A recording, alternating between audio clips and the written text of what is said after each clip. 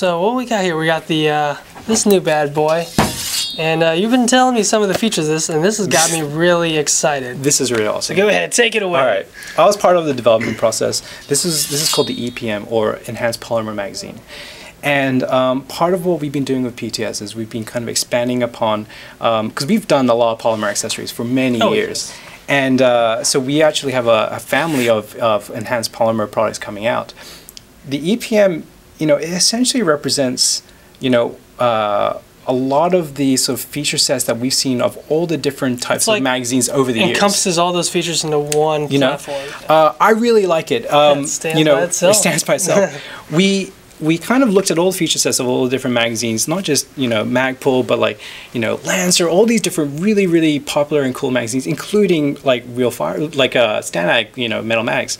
And we said, what are the things that people like and dislike about these? You know, if one of those polymer magazines didn't exist, without any of the legacy behind it, how would we recreate it today? What is kind of the cool features that we really liked? And it essentially came up with this. And what I really like about it is that, you know, right off the bat, in terms of how it feels, you know, it's got the Zytel polymer that is specific to what we were working with DuPont. So same high quality polymer. Same high quality. Yeah, see, it's got more realistic, almost like the feed lip. Yeah, it's got like almost a pseudo feed lip, which is supposed to allegedly enhance the ability to be able to put it into magazine. It actually does help a little bit. Little details such as the fact that we've actually changed the way the wings on the front of so that way it the guide for the magazine is being because not only does it seat properly, but when you're inserting into a magazine or drawing from a magazine, it doesn't have the little sort of catches on it. So yeah, so that can actually inhibit this. It's actually slick now, so you can actually insert it or put it back into a mag pouch very easily. And what's cool is, was it 150 round capacity? 150 rounds. Yes. So this is 150 rounds. It's still a mid cap, so you still have to load it traditionally through the top. But 150 rounds, which means that you can put a lot more rounds downrange and stay in the fight for longer.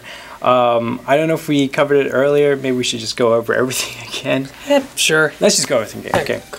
So, all right. So right now we're going to talk about the EPM, and the EPM stands for Enhanced Polymer Magazine. The EPM is the first in a series of enhanced polymer products that we're going to be producing through PTS. You know, we've done a lot of polymer accessories over the years. The EPM is a very unique one. We really like it. It's basically all the features of the of a magazine that we really like, and we've encompasses all into one product. Yeah, we solicited a lot of sort of opinions from competition shooters, LE guys, and mill guys, and we basically looked at all the feature sets that we really like, and we try to integrate it into one mag. And this is pretty much it. What we really love about it, you know, I'll get into all the specifics, but you know, to hit it really quick, you know, they got recessed panels with enhanced grip in those areas, so it's easier to grip onto if you want a beer can grip it.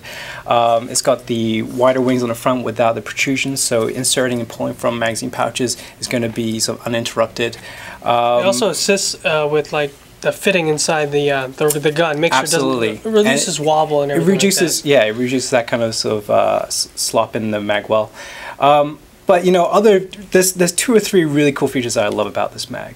The first one is the mag base. You know, the fact that it's got a slight angled mag base that allows you to essentially put it inside of a gun and have it be completely horizontal. Some other mag bases, they have different sort of features, but what we really like about this is that, you know, if you want to shoot on a flat plane, it gives you just enough traction because it's got a rubberized base that you can actually still get a lot of traction on the ground and get some good hits on target. And if you're changing your angle, and if you want to change your angle, you can still do that, whatever you need to do. Also acts as a texture for, you know, gripping, manipulating the magazine when you're going to do your pulling your mag out, you got a little bit more texture on the grip. I like the fact that, in spite of the fact that it's got this angled grip, it doesn't feel weird in your hand. It still feels pretty natural. So that doesn't feel odd. It also has this little matrix down here, so you can mark your mags, which is a cool aesthetic, especially if you're trying to be organized. And I like to number all my mags to keep track of which ones are which. You know, it's like I drop one of my mags in the dirt and it gets all dirty. I'm like, I don't really want to put that straight in my gun. So I'll be like, oh, that's number 7. Okay, just keep an eye. I need to watch that one later. The other thing is the fact that, you know, in spite of the fact that it's got this sort of angled grip on the bottom, it doesn't inhibit the ability to be able to close flaps if you have a closed pouch. It basically doesn't protrude so much that...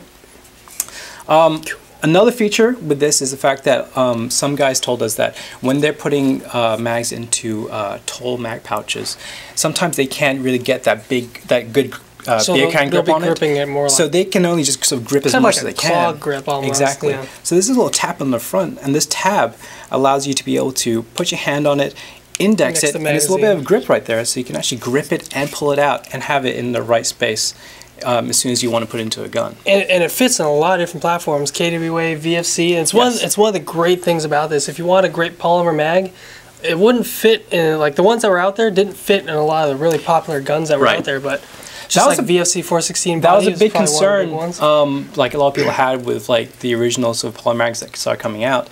You know, they were like, does it work with this and this and this? Well, we made sure that we had enough space when this was going to be inserted, even from an M4 or like a CA or a VFC 416, it's compatible with pretty much all of them. And that's really, really cool. Now, the last feature, which is yours and my favorite, the indicator. The indicator. So we talked about the fact that there's 150 rounds, and it's a mid-cap, but it's a very reliable feeding mid-cap.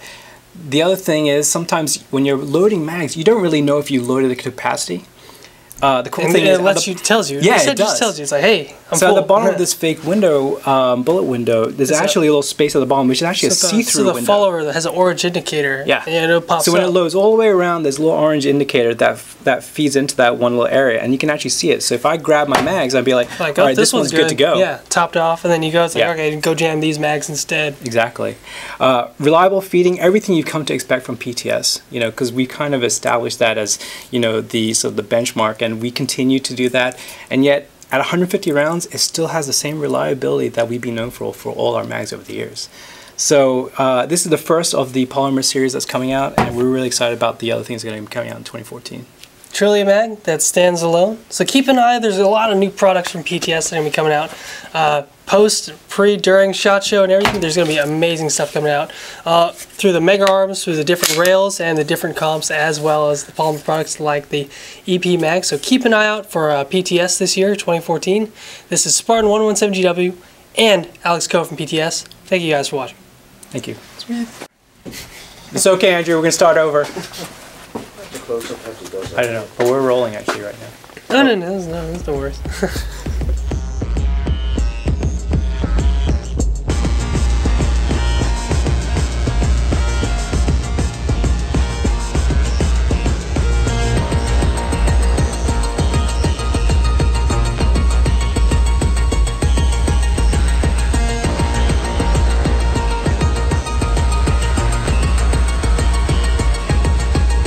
James C. Burns and play Sergeant Frank Woods in Call of Duty Black Ops 1 and 2. It's time for you to subscribe to Spartan117GW, baby.